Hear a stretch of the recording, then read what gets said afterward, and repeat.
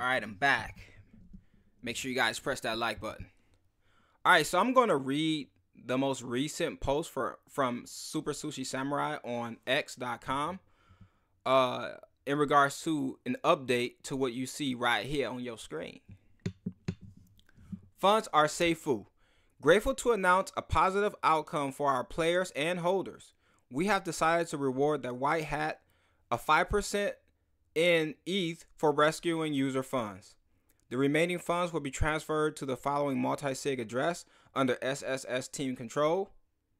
And then below that, they have the multi-sig address. The balance of 5% ETH will be provided by the SSS team ourselves so that the LP is restored to the pre-exploit time. Bounty. A bounty to the White Hat for rescuing the funds comprising of 5% of ETH as well as an additional 2.5% in SSS token and land. The SSS tokens will be locked for a month. Quoting the White Hat, my interest in these NFTs and tokens stems solely from my appreciation of the concept and the great community your team has cultivated. Yeah, right. New team member. To help safeguard against future incidents, the White Hat will be joining SSS as our tech advisor. Next steps. 1. We will be taking a snapshot of holders as of the time of the exploits. A V2 SSS will be airdropped based on the snapshot. SSS in the game will be returned to the game account that deposited it. So basically, I'm thinking that's the private key in the game that's connected to your wallet address. Next steps. Number 2. We will be re-auditing all our existing contracts again, including by Blast recommended vendors. Whatever that means. Only after this will we relaunch SSS, LP pool, and game. The estimated timeline would be 2 to 3 weeks. We will continue to post updates. End of post. So that is the recent update in regards to Super Sushi Samurai. Of course, you see what's happening on the screen. This is basically, in my opinion, have come to an end because nobody's going to wait. Nobody's going to be down to wait 2 to 3 weeks and still play the game, right? I told you guys how I felt about the airdrop. I don't think that the airdrop is going to be geared towards or attractive to anyone in the United States. I don't think the airdrop will be attractive to anyone in the UK or Australia or Canada or New Zealand. I don't think that the game would generate a passive income for anyone outside of landowners.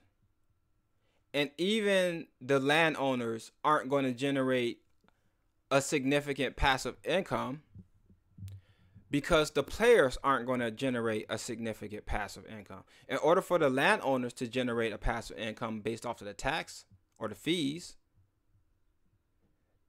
there has to be a decent amount of income generated from the players. Somebody correct me if I'm wrong. So the airdrop is not bullish. The earnings are not bullish for players, and the earnings are not bullish for the landowners. The only thing that's bullish is trading the actual token. That's the only thing that's bullish. And I'll give you an example with this other project that's on Blast. I forgot what it's called. Their token is called Yield. You would have got in down here or anywhere, somewhere down here. You would have made a decent amount, even with $100. If you'd have got in right here, and rolled it down and rolled it back up, you'd have made some money. You'd have got in right here, right here, right here. It basically anywhere on this chart, you would have got in, you would have made some money. Up until maybe in this point. If you got in right here, you'd have been wrecked. You basically got in here anywhere, unless you would have got in here and then up here, but you know. You guys know what I mean. For the most part, the people who are making money are the guys who are trading the token. Like, dudes are putting in large amounts. Dudes are selling large amounts. Relatively speaking to my what I think large amounts are. So, as you can see, I'm just scrolling. People putting in thousands. People selling thousands. You know, selling 20,000, selling 40-something thousand, selling 6,000. Like, people are selling, and people are also putting in large amounts, 35,000. So, the only way to really have made some money or make some money in these type games, these two specifically, but more specifically SSS, is to be up in here selling. If you was one of the guys in here selling or in buying and selling. The people who are playing the game were not going to make any money. So for anyone on Telegram asking me, what do you think happened? Like, they're going to get 5%. The alleged white hat hacker is going to get 5% of the Ethereum. There was about 9 million USD worth of Ethereum. 5% of that is like 450,000 or something like that. Somewhere around there. Let's just say 450,000 to 650,000 in between there. Is that worth it to do something silly and just orchestrate some weird stuff? I don't know. One thing I do know, and this is a fact, this scenario is hurting the project more than it's helping. Why do I say that? And I'm going to close. Because these are well games being played on the blockchain, on the Blast blockchain with this game. What does that mean? In 2 to 3 weeks when they come back, one whale is going to be thinking about what another whale is going to do.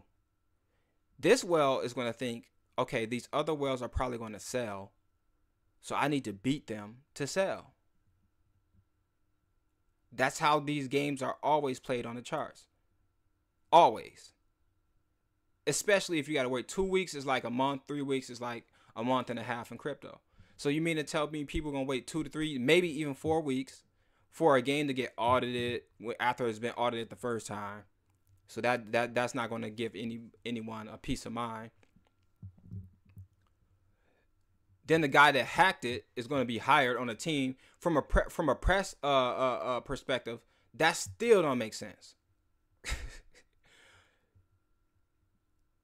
You know what I'm saying? Like, so the guy who hacked it is going to be on the team. So that makes people feel kind of funny. That's kind of funny. You know what I'm saying? And then number 3, you got to worry about one whale has to worry about what another whale is going to do. So you got to play the mind reading game across the internet. The likelihood of success in this is somewhere around something very, very low.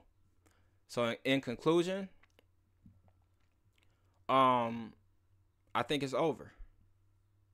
You know, and shouts out to the guys who post comment after comment after comment on every video with the LOLs and the giggles and stuff like that.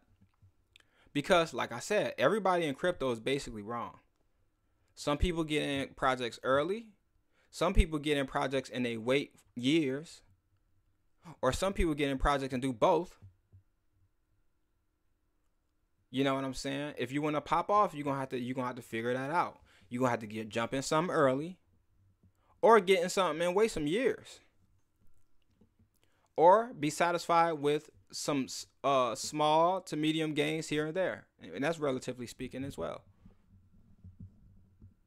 And then you gotta be willing to run the risk of potentially losing whatever you put in. So only invest risk capital, you know what I'm saying, for scenarios like this. With that being said, let me know what you think in the comment section. This is Icy, and I'm out.